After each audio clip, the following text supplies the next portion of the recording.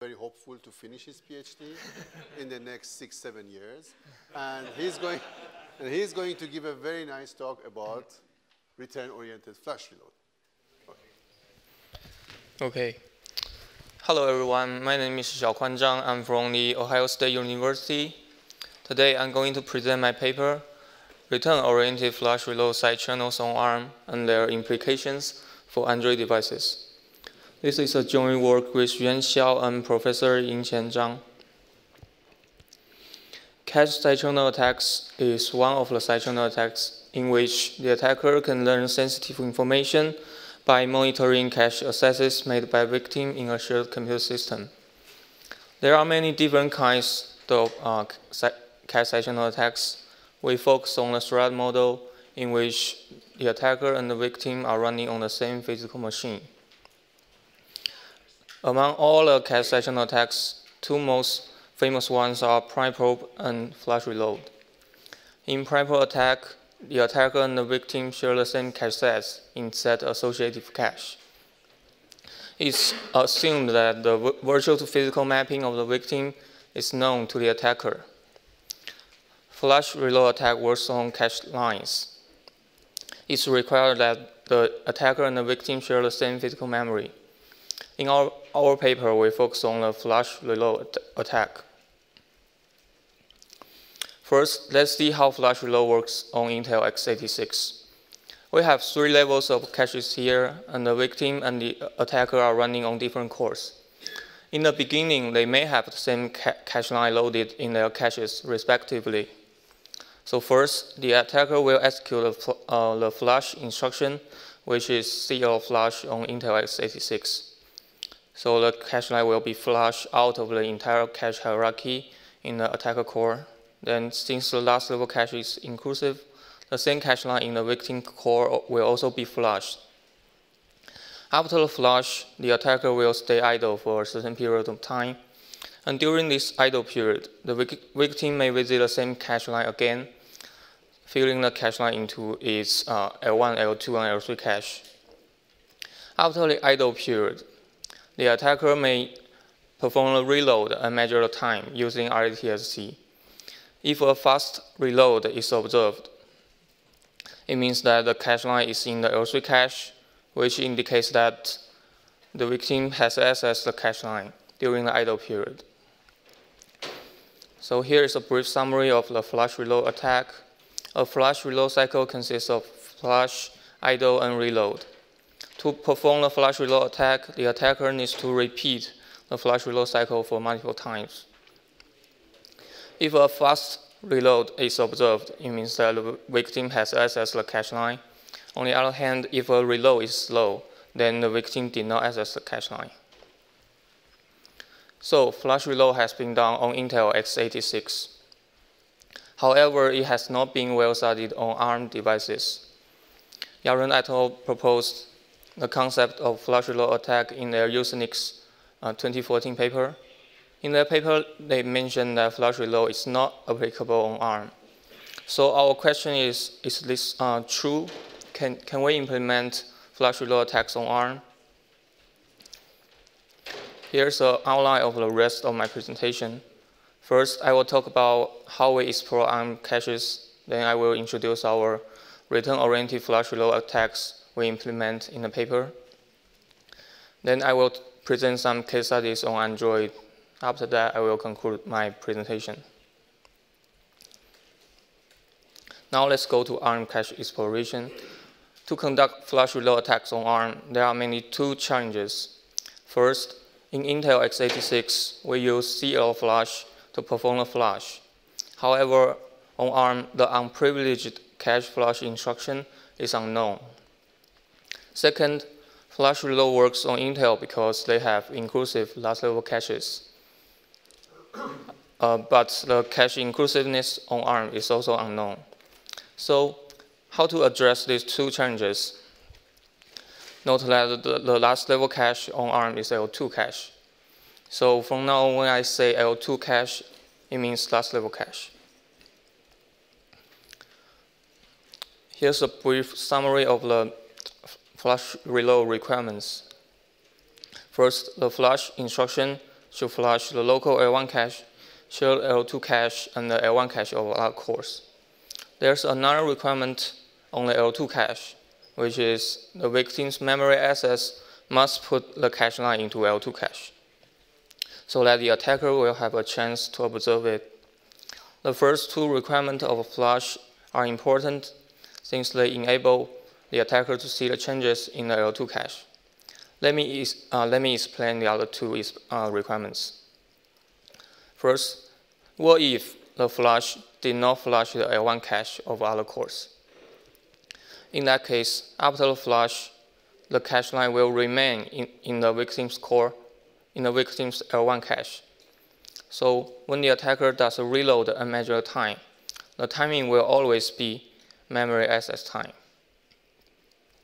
So the last requirement, what if the memory access did not put the cache line into L2 cache? In that case, after flush, all the cache lines will be flushed out of the cache. Then during the idle period, when the victim visits the same cache line again, it will only present in the L1 cache. So when the attacker does a reload and measure the time, the timing will always be memory access time. So now I have explained why we need those requirements. Let's move on. Our attack model is that the attacker can use a zero-permission Android app to perform the attack. So we need to find a user space cache flush interface that we can use without any privileges. We found a system call called clear cache. For clear cache, no privilege is required, so it meets our requirements. ARM does not maintain coherence between the data cache and the instruction cache. So to run self-modifying code, the application itself must call clear cache system call to flush the stale instruction stale code from the instruction cache after it has been modified on the data side. So the clear cache is only designed to flush the instruction cache. However, there is no specification on how to implement this system call. That is, whether flush the L1 instruction cache will also flush the shared L2 cache. Therefore, we need to empirically study the effect of clear cache. So our goal is to study the effect of clear cache, whether it will flush the local L1 cache, shared L2 cache, and the L1 cache of other cores. We have designed several experiments. In our experiment, we use a zero-permission Android app with NDK, and there are 2 threads running on 2 different cores. We have also implemented a 1K dummy function, which consists of NOP instruction. In our first experiment, thread A will keep executing dummy, and thread B stays idle, which means that thread B will keep executing an empty while loop. The timing of executing dummy in thread A is T1. Since dummy will always be in the L1 cache, so T1 is L1 access time. In the next experiment, thread A will clean L1 and L2 cache before executing dummy, and thread B remains idle. The method to do the cleansing is in the appendix of our paper. After thread A cleanses L1 and L2, dummy will not present in the L1 and L2 cache anymore. So when thread A executes dummy and measure time, the timing will always be memory access time. So the timing is T4. So we now have T1 and T4. What about T2 and T3? So in the next experiment, thread A will call clear cache before executing dummy, and thread B remains idle. The timing of executing dummy in thread A is T2. So T2 will tell us the effect of clear cache on local core. Similarly, in the last experiment, thread A will keep executing dummy, and thread B will keep calling clear cache. The timing of executing dummy is T3. So T3 will tell us the effect of clear cache on another core. Here's a brief summary of our experiments. So T1 is L1 access time, T4 is memory access time. By comparing T2 and T3 with T1 and T4, we can learn the effects of clear cache on local and different cores. This is our test bed. We have 3 phones, Samsung Galaxy S5, S6, and Google Nexus 6. Samsung S6 is ARM v8 based, while S5 and Nexus 6 are ARM v7.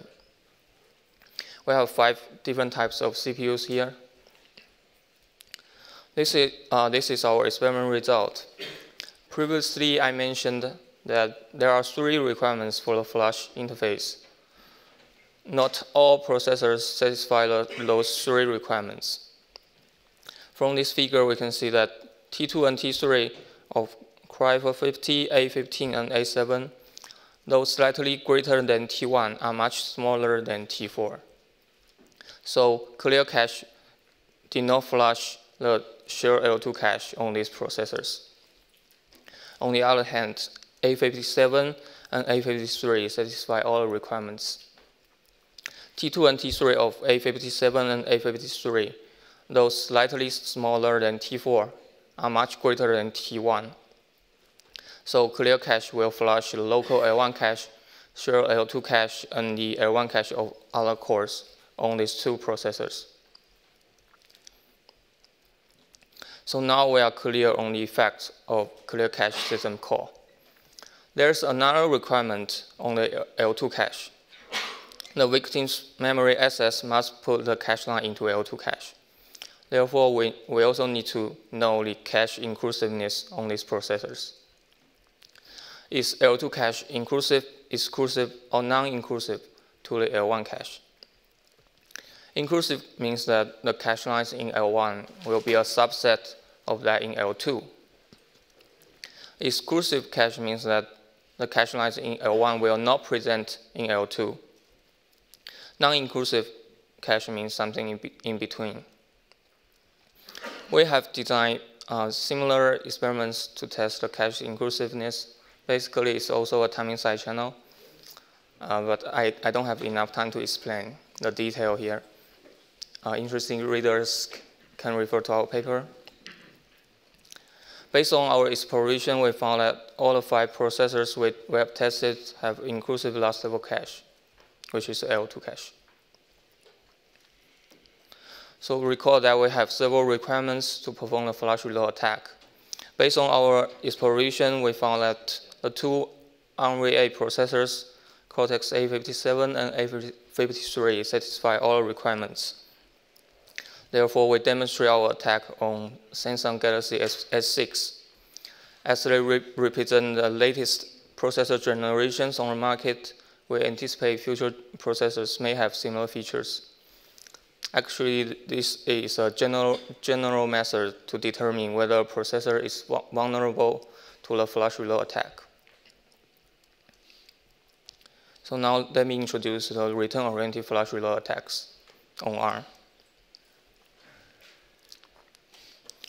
Because we can only use instruction cache reload, we have to execute an entire function to perform a reload, which introduces several challenges.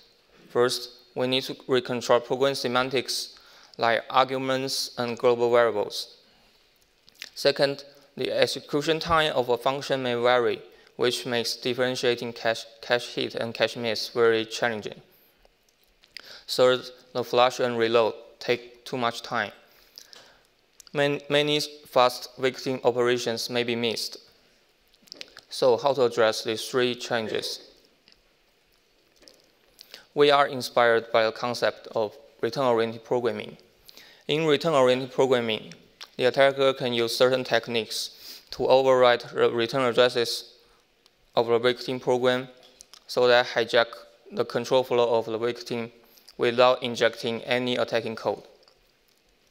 In this example, the attacker overrides 3 return addresses stored in a heap of the victim program and makes them point to 3 gadgets inside shared libraries that the victim has already loaded, so that the victim will execute these 3 gadgets without knowing it. So this concept can be adopted to tackle the challenges we are facing. This is the basic idea of our return-oriented reloads. We use a zero-permission Android app to perform the attack. In a shared library, we select several gadgets, and we select several gadgets inside certain functions. Each gadget only consists of a return instruction. Although each gadget is only one instruction, when we load it, the entire cache line will be loaded into the cache. Before we jump to the gadget, we call our timer to get timestamp T1. Then we jump to the 3 gadgets one by one.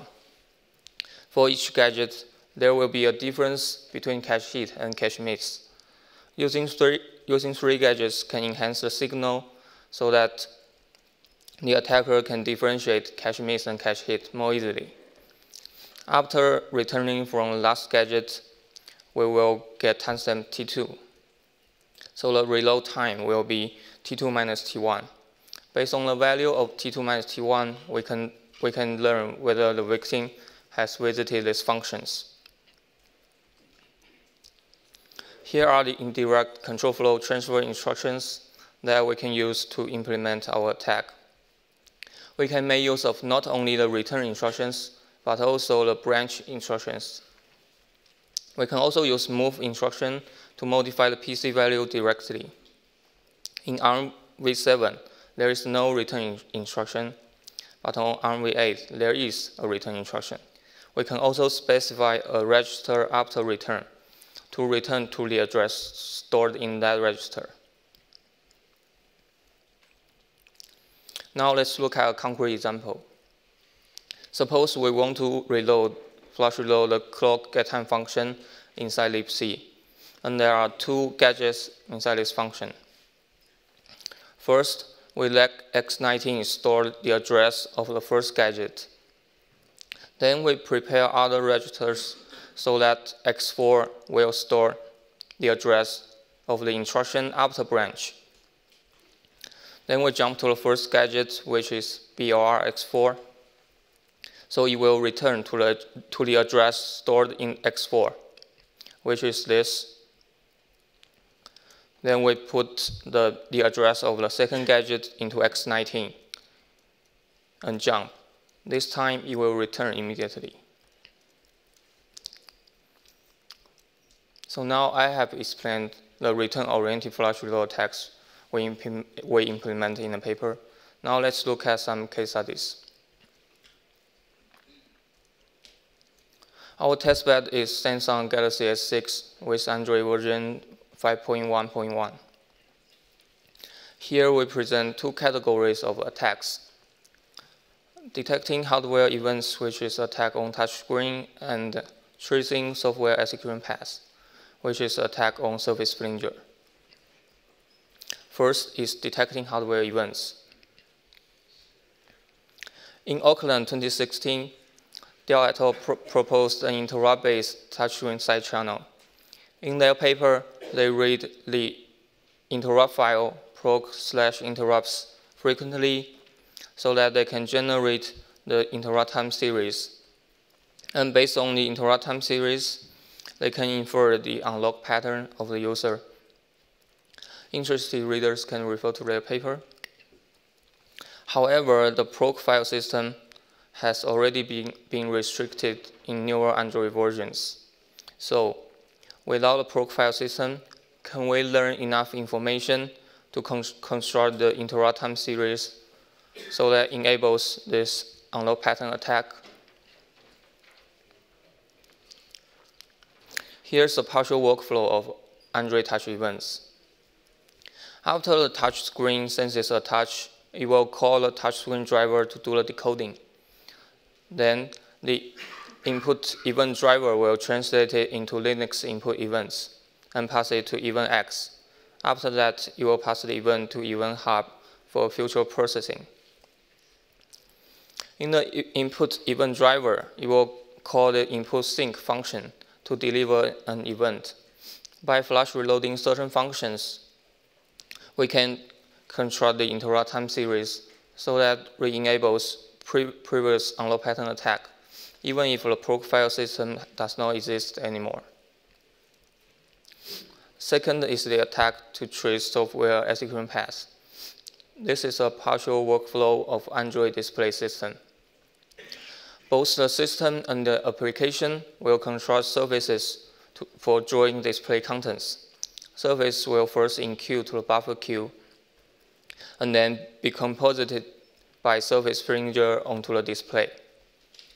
When the display needs to be updated, the service fringer will call post-frame buffer to send the buffer to display. By flash reloading this function, we can learn sensitive information about the user's behavior. Our first example is detecting push notifications. On the right-hand side is our flash reload result. This figure is actually a line point chart. In this figure, millions of points are connected by a single line. If the flash reload reading is higher than 240, we will truncate it to 240. So basically, 240 means high reading, and 170 means low reading. We can see there are two bars here. A bar is actually a collection of low readings. So here are two bars when x equals to 1 and x equals to 4. The interval between the two bars is 3 seconds, which is exactly the time a notification stays in the status bar. By detecting the occurrence of push notifications, the attacker can infer the user's private action on a smartphone.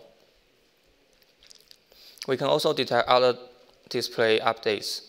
Here we use the Discover app as an example. In this app, there is a password field in which there is a blinking cursor. On the right-hand side is our flash reload result. We can see that there are a bunch of evenly distributed thin bars. The interval between every two bars is 0.5 seconds, which is exactly the time, which is exactly the cursor blinking interval. This figure shows the result after we typed 5 characters into the password field. We can see that previously organized bars became abnormal. And the number of anomalies is exactly 5, corresponding to the 5 characters we have entered. So this capability can leak inter-keystroke information to the attacker. Although we only present 2 examples here, there are other attacks that can be implemented in a similar way. Here are some practical issues we need to consider. First is CPU frequency. The CPU frequency may vary, which will affect our timer. However, in our experiment, we found that after we start our attack, the CPU frequency will soon reach the maximum. So it's no problem here. Second, power consumption. With our attacking app running in the background, 1.5% battery will be consumed per 20 minutes. So our attack will not drain the battery, and it's not easily detectable. Third, although Samsung Galaxy S6 is ARM-VA based, 32-bit libraries and apps can still be used. Therefore, we have implemented 2 types of attacking apps to attack both 64-bit and 32-bit libraries. Here are some possible countermeasures to defeat our attack. One simple solution is to disallow user space cache flushes. However, this method has some side effects, such as disabling self-modifying code. Another easy way is to restrain fine-grained time measurement so that we cannot measure time accurately. Similarly, this method will make many benign apps and system services that rely on accurate time measurement unstable. One possible solution is to prevent physical memory sharing between the attacker and the victim. The copy on access mechanism proposed in the next paper in this session looks promising. Ziqiao will talk about her paper after my presentation. Now let me conclude my presentation. In our paper, we explored the effects of clear cache system call and the cache inclusiveness on ARM. We designed a novel return-oriented flush reload mechanism that works on ARM devices. We also showed 2 categories of flush reload attacks on Android devices. Thank you for your attention. I will take questions now.